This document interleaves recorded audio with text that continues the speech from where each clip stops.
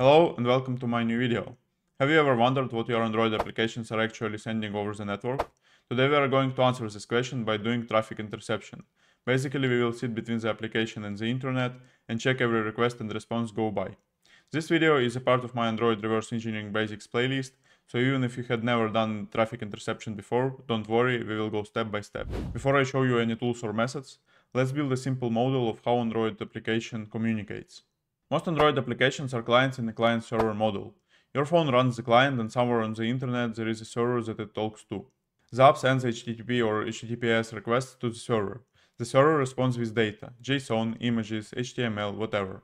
Traffic interception means we place our own tool between the application and the server. All the traffic flows through us and we can see and modify it.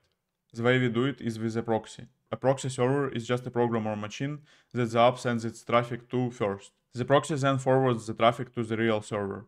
So without a proxy, application communicates directly with the server, and with proxy, application communicates only with proxy, and proxy itself communicates with the server. Because everything flows through the proxy, it can log requests and responses, filter them, and modify them. When the proxy is sitting in the middle like this and dealing with the encrypted traffic, you often hear the term man in the middle or MITM proxy. And now comes an important detail: encryption. Old HTTP is a clear text. If the application sends password over HTTP, anyone on the path could read it. With the proxy, it's easy to see everything. But most applications today use HTTPS. The S stands for secure, and it means the data is encrypted between the device and the server. When HTTPS is used, the application and the server perform a TLS handshake that involves certificates. If we try to sniff HTTPS traffic directly, all we see is encrypted data. We know requests are happening, but not what's inside. So how do tools for traffic interception show us decrypted HTTPS? The trick is turning our proxy into a trusted mini-certificate authority. Here is high-level idea. Traffic interception tool generates its own root certificate. We then install that certificate on the device and Android trusts it. When the application connects to something like api.example.com, traffic interception tool pretends to be that server and issues a fake certificate for api.example.com signed by the root we installed. The application accepts it because the certificate chain looks valid. Traffic interception tool then makes a real HTTPS connection to api.example.com in the background. And now the tool decrypts the application's traffic and re-encrypts it to the server. So this is the basic idea behind any HTTPS interception tool. In this video we will consider HTTP Toolkit since it provides a user-friendly interface around the whole process. Some applications, however, may add a layer called certificate pinning. Pinning means that the application doesn't only check whether the certificate is trusted by the system. It also checks whether the certificate or its public key matches exactly what the developer expects. If it doesn't match, the application refuses to talk. This breaks interception until you bypass the pinning. If you wonder how to do it, I have another video on my channel. You can proceed to it by clicking the link on your screen. And now let's see how to do traffic interception in practice with HTTP Toolkit. I'll show you how to set up the tool, connect the device or emulator, and inspect your application's traffic in real time. To install HTTP Toolkit, we simply open a web browser and search for HTTP Toolkit. We go to the official website and right on the homepage we are offered the download button. I click download for Windows and the download begins automatically. This gives us an installer file. Once the download is complete, we open the installer and follow the usual installation steps, just like for any other program. After that, HTTP Toolkit is fully installed and ready to use. Now that we have installed HTTP Toolkit on our PC, there are two scenarios for connecting Android device, depending on whether the device is rooted and which Android version it is running. The first scenario applies to devices with root access or devices running Android version 10 or lower. Let's see this in practice. In this example, I am using Android emulator that has root access. I open HTTP Toolkit on my desktop, go to the Intercept tab and choose Android device via ADB. HTTP Toolkit detects the device and starts the setup automatically. The same automatic setup works if we connect a device using the QR code method instead of ADB. On the Android device, the HTTP Toolkit app is installed automatically, and it immediately requests permissions to start local VPN. And we tap Allow. Because this device has root access, HTTP Toolkit can complete the remaining steps automatically. In the majority of cases, you will see what we see currently on the screen. The application connects and shows user trust enabled and system trust enabled. Sometimes on certain devices, after the VPN permission dialog, you can see another dialog asking for interception certificate to be installed. If that appears, just click OK and confirm your device PIN code if prompted. Once this permission is approved, the connection is complete. Back on the desktop version of HTTP Toolkit, the Android device appears as connected and HTTP traffic will immediately start showing up. Let's verify that. I click Test Interception and we can see the requests appearing in the log. Everything is working. And that's what you need for the device which is rooted or device running Android version 10 or lower. Everything is actually handled automatically by HTTP Toolkit. Now let's consider the second scenario, using non-rooted device or Android version 11 or higher. We start the same way. I click Android device via ADB in HTTP Toolkit, and the companion application installs on the device, and it is asking for a VPN permission. We allow that, but now we see something different. A dialog appears saying that manual setup is required. This happens because Android 11 and above doesn't allow an automatic installation of HTTP Interception certificate on a non-rooted device. The dialog shows the exact steps we need to follow, so let's go through them. We tap Open Security Settings. In the Settings screen, scroll down and tap More Security and Privacy. Scroll again and select Encryption and Credentials. Then tap Install a certificate, choose CA certificate, and tap Install anyway when the warning appears. We now see the certificate file that HTTP Toolkit created in Downloads folder. We select it, and Android shows a message confirming that CA certificate has been installed. Now we go back to the HTTP Toolkit application. It updates the status and shows User Trust enabled and System Trust disabled. This is completely normal for a non-rooted device with Android 11 or higher because the System Trust cannot be enabled without the root. But that is not a problem. For the majority of applications, User Trust is enough, and the interception will work correctly. We tap Test Interception and we can see the intercepted requests appearing on the desktop. So that's the second scenario of setting up HTTP Toolkit.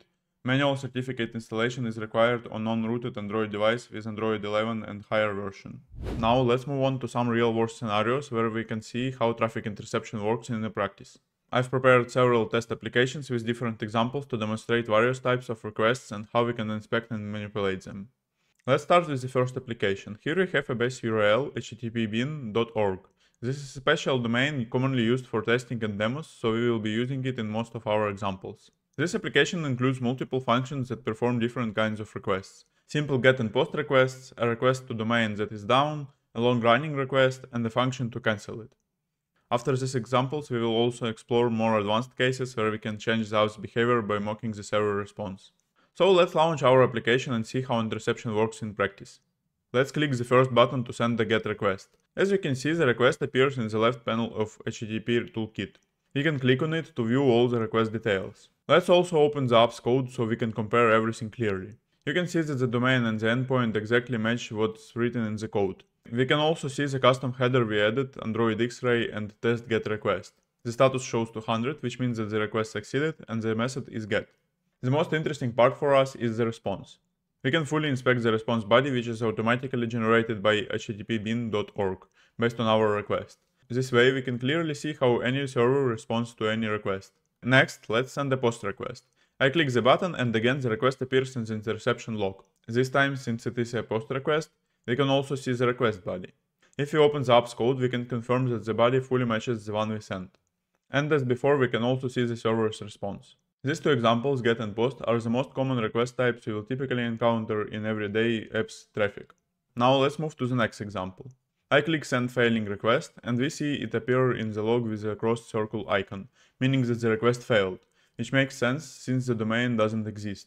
When we click on it, HTTP Toolkit shows that the hostname couldn't be resolved. Later in the video I will show you how we can mock the response for such a failing request. Next, let's send a long request and cancel it after a few seconds. To better understand what's happening, we will also open Logcat in Android Studio. In the code you can see that this long request lasts for 10 seconds and when it's cancelled the app writes logs. So I'll now put HTTP Toolkit, the emulator and the Logcat on the screen. Now I click Send Long Request and we can see loading request appears in HTTP Toolkit. Now let's cancel it. In the Logcat we can see that the request was cancelled. However, in HTTP Toolkit the request still shows as loading. Let's wait a bit. And here it is, the request eventually finishes and receives the normal response. We can view the full request and the response even though the client cancelled it mid-execution. This demonstrates that HTTP Toolkit still captures full request information regardless of client-side cancellation. Now I want to show you how mocking the response may affect the app's behavior. We will start with a more simple application and then move to a more advanced one that is often seen in the real world, especially malicious applications.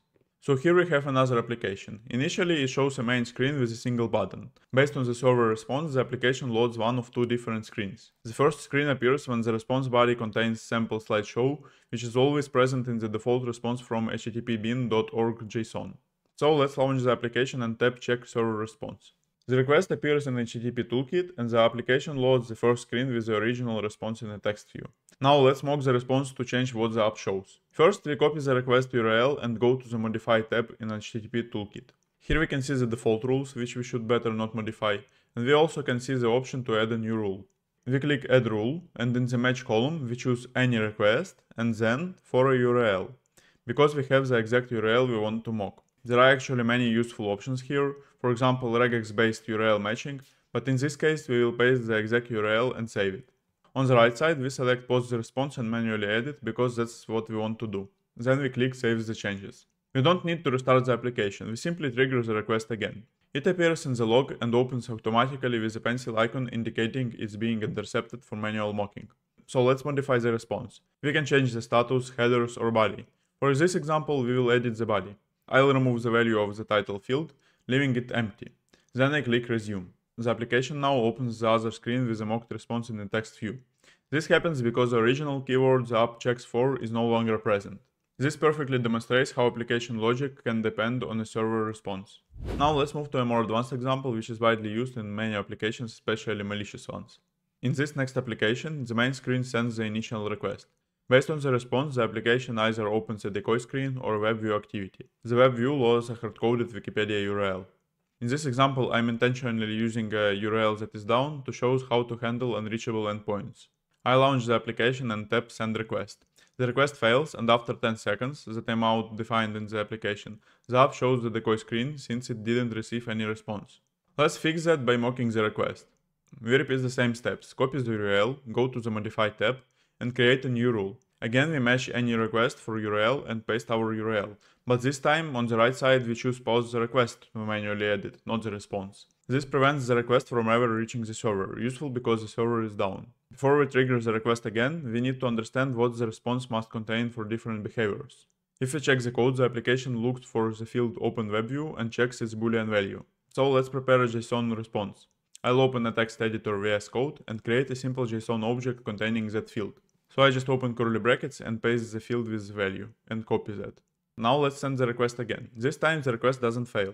Instead, HTTP Toolkit pauses it before sending. We click Response directly to fully custom craft the reply. We paste our JSON in response body field and click Resume. The application now loads the WebView screen with Wikipedia. Let's try again, but this time with Open WebView value set to false. I go back to the menu, send the request again, paste the JSON and update the field. And after resuming the request, the application loads its decoy screen. This shows how applications, especially malicious ones, often depend heavily on the server-side response. By mocking those responses, we can reveal hidden behavior of applications. Now I want to show you one more example, which is a slight extension of previous scenario and is also common in real-world applications. In this application, the server provides two values: a boolean flag that indicates whether the WebView should be opened and a URL that should be loaded inside the WebView. The application will open the WebView only if the boolean value is true and the URL is not empty. Otherwise, it will display a decoy screen. Just like before, the server URL is intentionally unreachable, which makes it perfect for mocking with HTTP Toolkit.